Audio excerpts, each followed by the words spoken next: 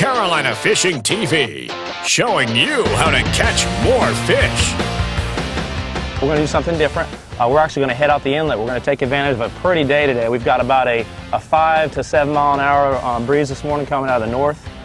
Usually in late March, early April, we have schools at Albacore that show up and are migrating down the coast. Down your way, you've been targeting or getting ready to target a bunch of bonita too, aren't you? Yeah, down our way we have Divers Rock, which is a yearly magnet. Always holds a bonita. We get some schools down by Wrightsville Beach. It's kind of hit or miss. Sometimes they stay a little longer than others, but usually it's kind of a quick shot down there. Right, and they're just starting. The bonita are just getting ready to start showing up for us around our area too. The Albacore have already showed up, so we're going to head out this morning at a Bogue Inlet and probably work our way between Bogue Inlet and Beaufort Inlet, looking for schools of either Albacore or bonita to work this morning. What are you tossing over here this morning, Mike? I got Maria jigs tied up on a few of them, the 7 gram and the 14 gram. A lot of times it seems like this time of the year they're hitting small stuff on the surface, so I'm trying to mimic that. See how it goes from there. I got a top water tied on somewhere. Hopefully we'll get to that today too. Yeah, we got a few different top water baits we're going to toss today. You've got, what, a banana boat there? Yeah, that's Yozori. Yozori? Yep, and yeah, I think we're going to find them. We've got a few other things you'll see throughout the day. We're going to be tossing just, some pretty standard stuff, some 1/4 to 1/2 ounce jig heads with different types of glass minnow imitations on them, top water bait. So we're ready to go. So stay tuned for hopefully some good action aboard Carolina Fishing TV. Captain Mike Pedersen, myself, Captain Jeff Cronk, looking for Albacore at a Bogue Inlet. We've got, there'll be from a half a dozen to 100 or more birds, sometimes more than that. And they'll be hovering, almost playing leapfrog, going over each other's backs, hovering just a couple of feet off the water and pecking down, and that's them following those Albacore. Yep. Yeah. There's more up ahead. We've definitely got some here we can work. Oh, right by the boat. Here we go. Got one on, sweet, good job. These fish are scouring real hard. You can tell the fish are looking for bait. So these fish right here, you toss, you get something right in front of that school, and a lot of times he's on. He's going, isn't he? Yeah, he is. They'll range anywhere from just 3 or 4 or 5 pounds on up to about 15 pounds. In the fall, we seem to get a lot of the bigger fish in. Right here, right here, they're usually about 4 to 8 pounds, somewhere in there. Fast as heck. Here he is. That's the color. Here he comes. No need to gaff him. You can net him or you can grab him right by the fork of the tail. Yeah, the tail makes a nice little handle. Yeah. Nice feisty fish. All right, let's pick up a couple more. Good job, good job. We've had 20 to 30 mile an hour southwest winds for the last 3 days prior to today. So our water along the beach, real close to the surf zone where we found these fish about 3 or 4 days ago, is real muddy, real murky. And with those southwest winds, a lot of times the fish will push back off the beach. So we basically ran 25 miles of beach within a mile of the beach, scouring real hard this morning, going to the east toward Beaufort. Didn't see anything up there. And we turned back around, got about 4 miles off the beach, found some clearer water, and basically just started scouring, crossing live bottoms and artificial reefs and stuff on the way back toward Bogue Inlet.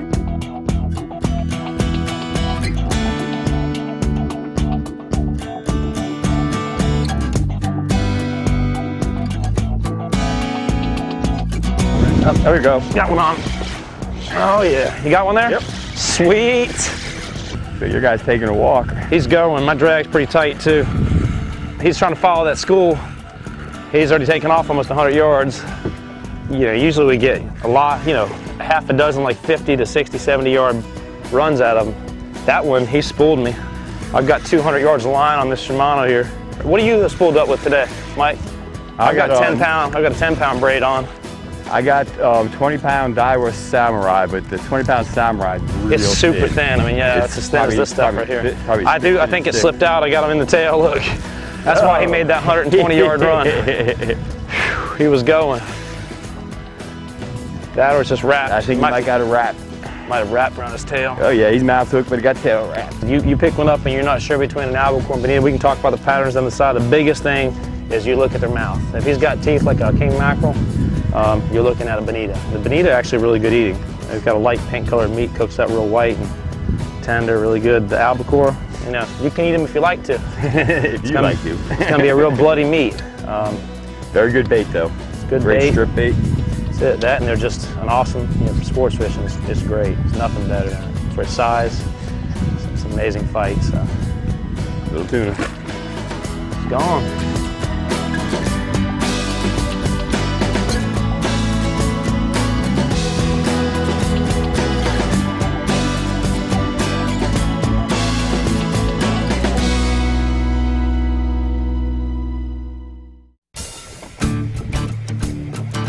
Some of those birds peeled off. You got them on there? Top water. Oh, that looks like a big fish there.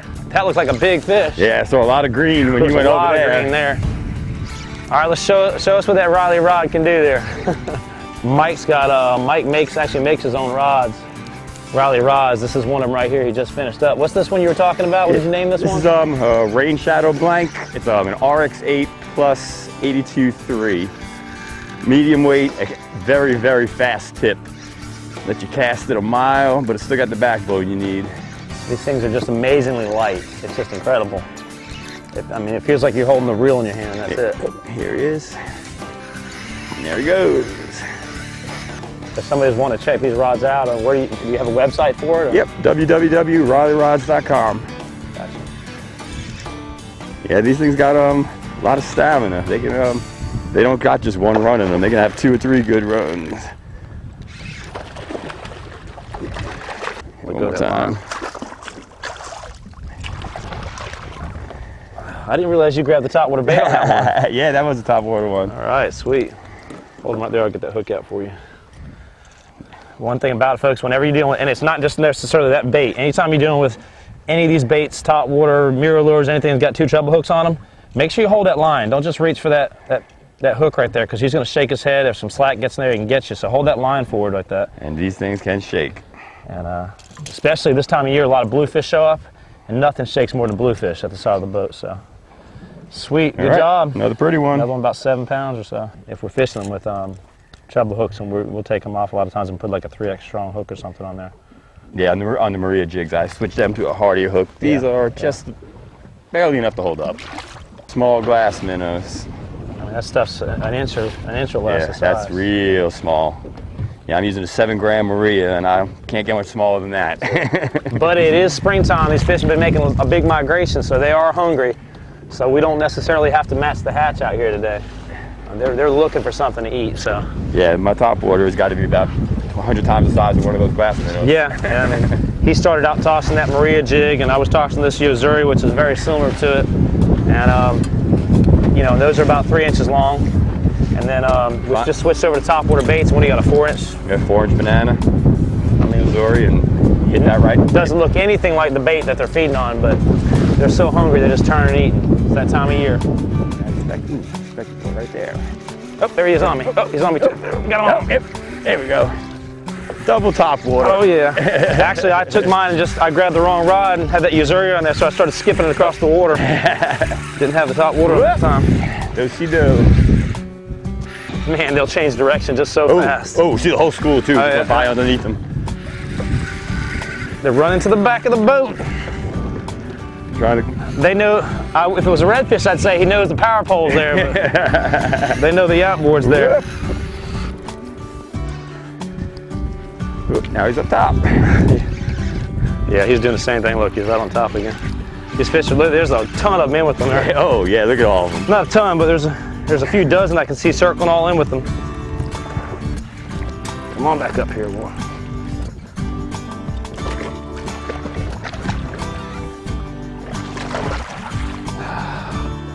Sweet.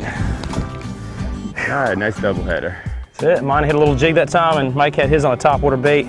I thought I had my top water bait in my hand, looked up, it was the wrong rod, but I tossed it anyway. I just skipped it across the water. He was on it. It still worked. All right. Good job. Sweet stuff. One thing about it for sure, Mike was holding up a handful of what these fish were eating. And when you do catch them, you obviously grab them by the tail, and they're usually going to puke. And they're going to plaster your boat with little tiny glass minnows that will stick to your boat and dry like super glue. That, and occasionally you get a little bit of blood here and there. So yeah, make sure you keep a mop or something on the boat. I'm telling you. Yeah, you wish you had. They tend to be a little bit of a bleeder too. So yeah, all of us. I think every one of us, no matter how long you've been fishing, your least favorite part of the day is cleaning the boat at the end of the day. And with any of the blood that's going to get in the boat, or those little glass minnows and stuff, you'll have hundreds of them plastered across your boat. It takes 1 second right there after you catch a fish to get those glass minnows and stuff off the deck. 15 minutes of scrubbing back at the dock. It'll take you 5 minutes per glass minnow to get them off at the dock when they're dry. This morning we had the dirty water conditions, and we saw nothing for 25 miles. We've come off, we actually moved out to what, about 4 miles off, and the water got real clear. And we just stayed in that range about 3 or 4 miles off, and eventually just came into flock after flock. We've got a school here in front of us. There's one, another one, two, another one. Yeah, there's 3, 4, 5. All the pods seem to be working kind of slowly toward the beach, though. That's it. They're working their way in. We moved from 4 miles out to we're probably, what, 2 miles off the beach here? Yep, there he is. Missed it. He's on it again. He's on it again. Come on, eat it. He's just chasing like crazy out there. There he is again. Right here.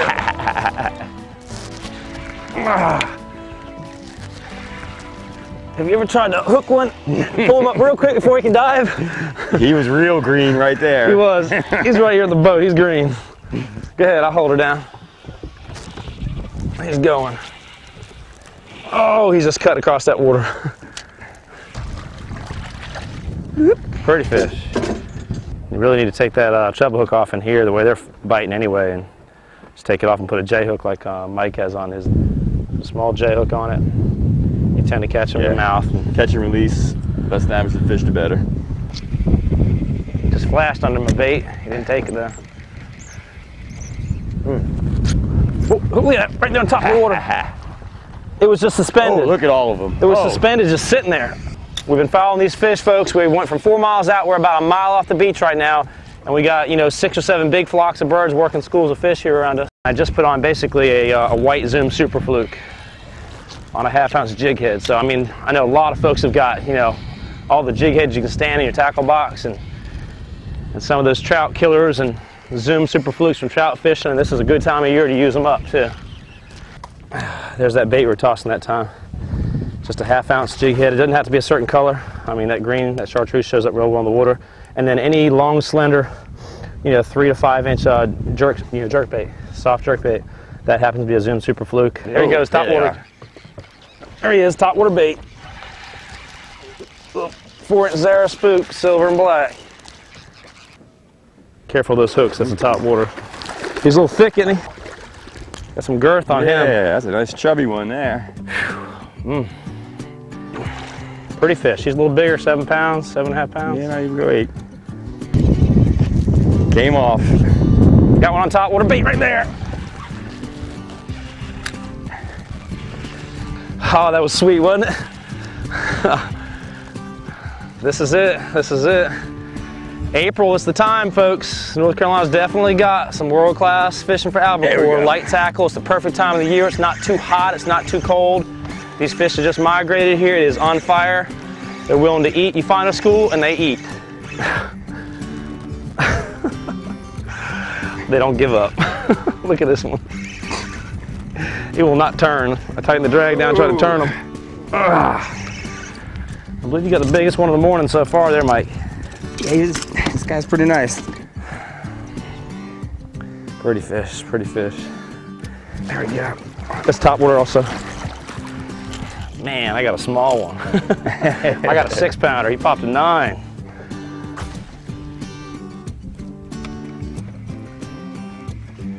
That's another fat one. Good God. There's another one 9 to 10 pounds. 9 pounds at least. Yeah, this guy decided he wasn't quite ready. No, he's over 10 pounds. That one. Yeah, this one might break 10 pounds. All right, so Riley rods. Why'd you name them Riley rods? My wife and I's first dog when we got married a long time ago was Riley, Black Lab Riley, and I don't know, he was just one of those special dogs. We've had a lot of dogs, but there's always one that sticks out, and that was him. How long ago did you start making these rods? I mean, I know you've been doing it for a while now. I've been making rods since I was about 15, but I got into it seriously as a business about 5 years ago. Yeah, whoa, man, that's a pig there. Now, if this was a redfish tournament, right about now you go, overslot. Oh, I probably would have cut him looser, right? That's a monster there. For this school of fish, these schools have been. Yeah, the first 10 fish or so could cut a 7 pounders.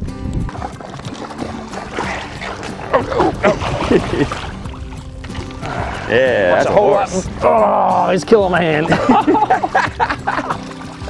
Stop, buddy. You got a horse there. Nice one.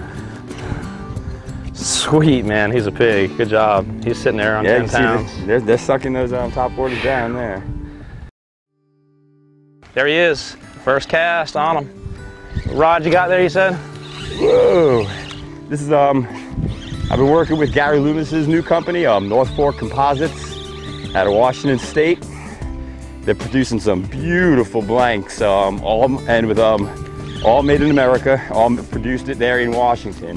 And this is a field sample he sent me. Actually, this is one he sent me about a month ago. Whoa! Says, Gary and I started in November trying to come up with just the rod that I'm looking for. And we've been back and forth. This is the 4th model, and we're getting close.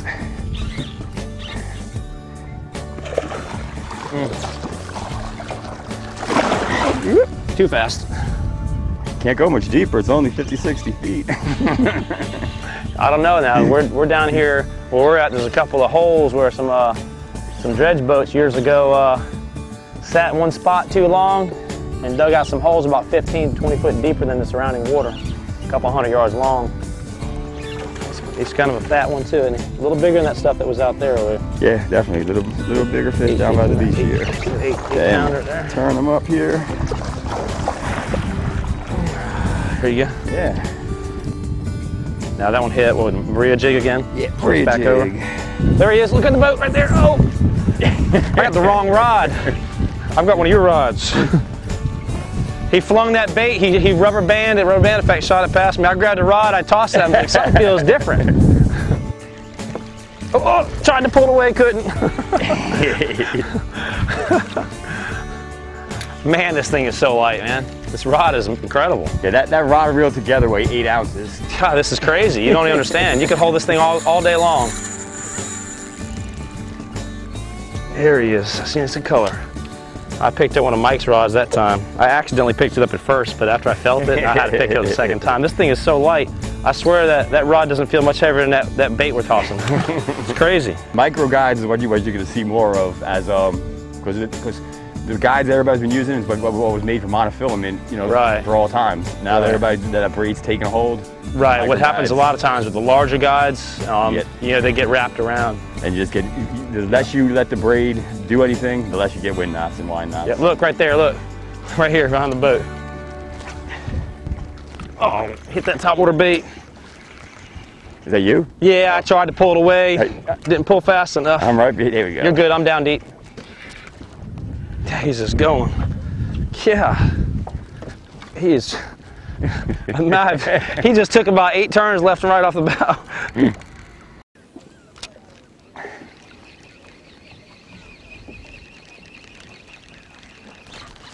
Oh, he wasn't supposed to eat it. You can't, they're too fast, man. It's hard to keep them away from them. There he is, going on there.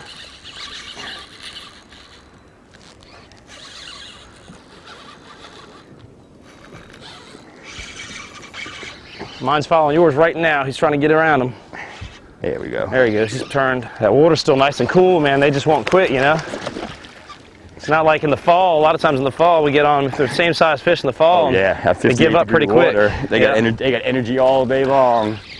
There he is. Got that tail. Good shot. Good shot. Whew, man, it's been an awesome morning. Got a few scars on that jig. My wife wanted me to go to the Azalea Festival. Mike, I appreciate you coming down to Swansboro today to fish with us. Thanks for having me, Jeff. You know, folks, this is an amazing fishery. It's just, the numbers are there, you know, the size is there, the fish is just, they provide just a great opportunity for light tackle. www.rileyrods.com. We feature mostly redfish rods and deep jigging rods, but every rod I used today was a redfish rod, and they work pretty well for the albacore too. Yeah, it was. They're amazingly light. It's just incredible. Those micro guides you have on there, those tiny guides are really good too. We didn't casting those all day. I don't think one time we had, you know, had a situation where the line wraps around the guides, and that happens quite often with braided line with different types of rods. So, great day today. Yeah. You know, again, I appreciate you coming out. Make sure you check out on Carolina Fishing TV on our website. Mike Pedersen is one of the North Carolina preferred guides on the program. He works with us, helps us a lot, provides information for down south. We'll be probably doing a trip down there with him this summer too. So again, appreciate it. Great day today. Great for having me, Jeff. Yeah, definitely fun.